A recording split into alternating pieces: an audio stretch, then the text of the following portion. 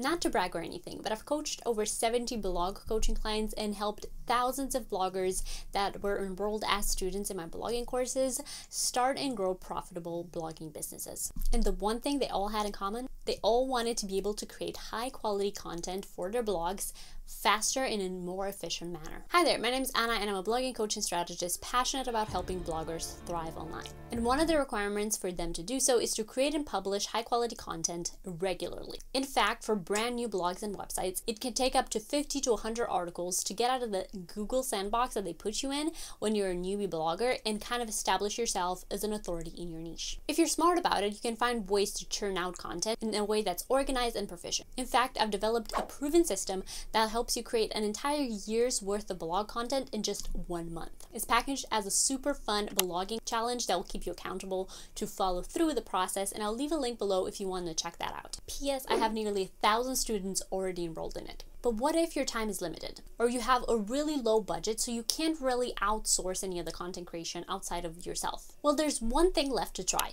AI generated content. I'll be honest with you, I have my reservation about this. Do we really need more low quality, low substance content out there? Doesn't the blogging world have enough of that? And more importantly, can this actually work? Will an AI software be able to create content that speaks to your audience in the same sort of voice and the tone, that incorporates your essence and has all the capability of being content that ranks in Google? Well, let's test it out. A few people I know recommended Jarvis AI, and I want to give it a try, but I want to take you along because like I do with most things that I recommend to my blogging audience or to my clients, I always test them out first. And I got a link to try them out for free for the first 10,000 words. So that's more than enough to try them out for a couple of different blog posts. That's what I'll be doing now. But if you want to follow along and test out the same process and get the 10,000 words for free, make sure to check out my link below. That way you too can test them out before you commit to anything. So let's dive in and see what they're actually capable of. So like I said, I'm going to go through the whole process with you.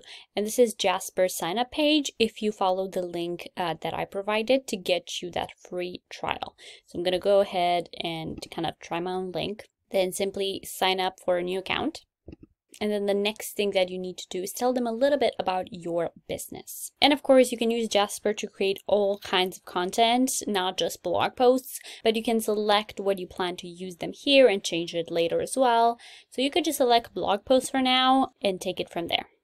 And then to activate your account, just make sure to select one of the free trials available to you. You will need to connect your cards, but you won't need to pay them anything and you can cancel at any time. All right, let's get started. So they have this fancy dashboard, and I'm assuming you just need to start a new document. I'm just going to go with start from scratch and see what they come up with. And they're basically asking you to start writing it. So a couple of the things that I immediately see is here on the side, the things that you need to provide for them to start writing for you. So I'm going to go ahead and choose an article that I was planning to write for my pet blog anyways, and see how good they deal with it. So let's have a look. My article was a response to a very simple question: are corgis hypoallergenic? And in the content brief or description, I'm just going to echo that title. I'm going to put informational in the tone of voice. I don't know if that matters a lot. And in the keywords bit, I think is where you're meant to input your keyword research, which is actually quite helpful because if you've watched my previous videos on how I come up with blog post ideas, I always do keyword research first. So for this article, I have 3 main keywords: are corgis hypoallergenic, corgi and allergies, and are corgis a good dog breed if you're allergic, let's say. And I think here you are limited by 3 main keywords, so kind of stick with your main ones. Let's see, I'm just gonna go with compose and see what it comes up with. Okay, so what this did, it created an introduction for me, which is always something that I struggle with so much when it comes to writing articles. And it actually reads quite well. So I definitely couldn't tell that this was written by a robot. They're like corgis are a popular dog breed known for their stubby legs and friendly dispositions. They're also hyperallergenic, which means they're less likely to trigger allergies in people who are sensitive to pet dander. If you're considering adding a corgi to your family but are concerned about allergies. And then it's asking you to continue writing a little bit on your own. So they get an indication of basically what's happening and how they can continue that narrative wire, which I kind of like, because you're not letting them go to their own devices, where if they get too much in depth with a post in the wrong direction, you're just going to have to start all over. And now you're just about to see some of my writing skills in action, I guess. Let's see what we can come up with.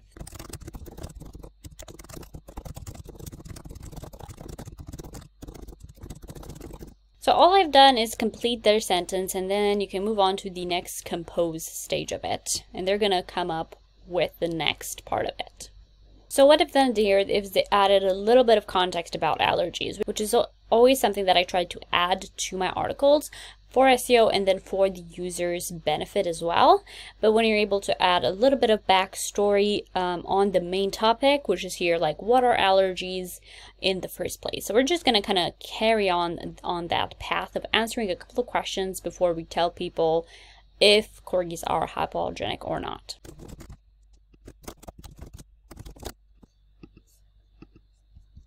And then it filled out some more of this. So it's written 100 and nearly 200 words in 3 clicks.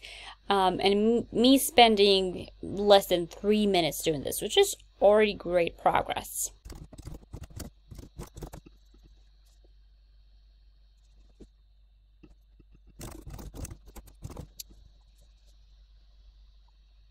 And what this tool does really well is that they keep giving you that extra step that you need to write about based on their intel that they have about this topic. So they're actually helping me outline my post in a way, and then I can go back and kind of beef up certain sections on my website, add the main sources, things of that nature.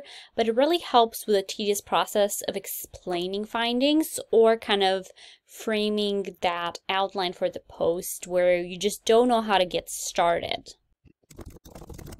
And all they're asking you to do is kind of complete some of the sentences and kind of lead the path for them. So for example, they started, if you're allergic to dogs but still want to adopt a corgi, and they're basically asking you what's next. Should you maybe instead consider other breeds? Or instead, I wrote there are a couple of precautions you can take just to see where it leads me.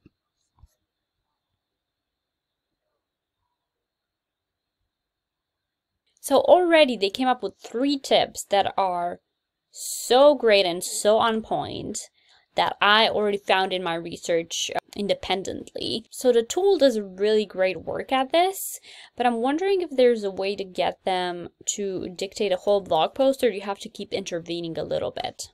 Okay, so I answered my own question quickly. Jasper has this thing called recipes, where they write the outline and the commands for their software to do the work, and they have one for blog posts. In other words, in a document, you can write this recipe content and just replace what's in these paragraphs with your actual topic, outlines, and other ideas, especially the conclusion. So if you want an article to go a certain way, you could just let them know. But yes, Jasper does this really great thing where you can give them commands that I found super helpful. For example, you can go back to your document and rewrite blog title, and then just give them the command, and they write you an alternative title. You can do the same for rewriting paragraphs or writing specific things. Just give them commands. So they're already doing such a great job kind of following the narrative of whatever I'm writing. I just need to write one sentence and they give me 3-4 paragraphs full of great tips that I can then break down further. So you can kind of place a cursor anywhere in here to kind of expand on a section if you feel like they moved on too fast. But already I've just been doing this for a couple of minutes and I've written 400 words. I would not have done that on my own. That's a record that not even after 5-6 years of blogging I can reach in terms of my writing speed. So I'm already impressed with what it can do. And the only thing that obviously this needs is just the sources to back it up, especially for articles like this, where it includes some research needed. I then go and cite different sources and link them in my articles. And what I like about this is that they're able to deviate a little bit from the main topic if I write something closely related, but I'm just trying to offer other context or just a very fun bit at the end, like quirky fun facts, for example. So you really can take this anywhere, but you need to keep giving the software a little bit of guidance. So I think if you're starting off with your own outline and have points and subpoints, it will make it so much easier to write this because you can take them down the exact path that you had in mind. So already I have written nearly 700 words super quickly. I can take this to my blog post, make a couple of quick changes, and have it published in a couple of hours. This is incredible. I'm definitely a lot more impressed by it than I thought I would be. So as you've seen, the tool does a great job at doing that. The only thing that the only part of it that it's a little bit frustrating is that they sometimes stop the software mid-sentence, and I don't know where that sentence is meant to go necessarily. So I don't know if they had a better idea in mind than what I was creating. Also, I just realized that my output length have been selected as medium, so maybe I just need to put it as longer. Maybe that will make them write more, and it's something that's definitely one of those things when you learn a new tool that you wish you knew earlier on for sure. So we can see where this goes with one more final question.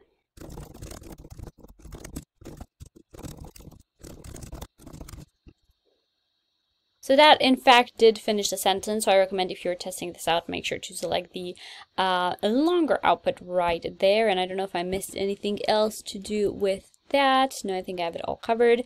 But already this is like a nearly 900 word blog post that was created in literally 5 minutes, so I am not mad at it, especially for a post that's meant to be quite straightforward. It still added a lot of depth and little interesting twist to it, making it less boring, and it just compiled all the information and the research that I already had on this topic, so I don't really think it misses the mark, able to be specific enough with your title, your description, of course your keywords, and just the overall guidance you give it. And there you have it. In conclusion, I think if you want to be smart with your time, then AI generated content is worth a try, especially if posting content for you is a priority that you can no longer ignore and you're tired of spending 5 to 6 hours working on a single blog post, because I know that can be the case sometimes, and it takes you away from other tasks that are more important in your business that you can't outsource. But it's essential that you look over the content they generate. You make edits, you make it fit your niche, your goals. You want to improve on the quality of the content that they generate from you and not just post it as it is. But that in itself tends to be a process that takes a little bit less time.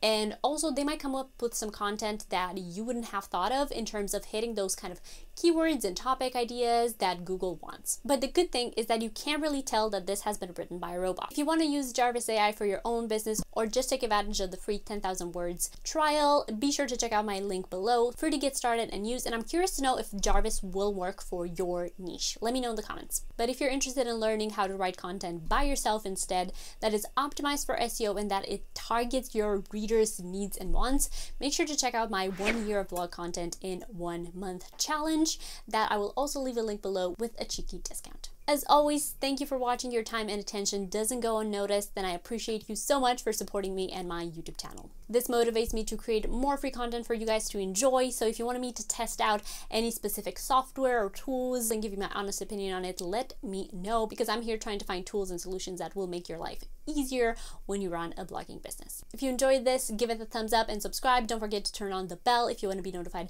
for new videos, and I will see you soon.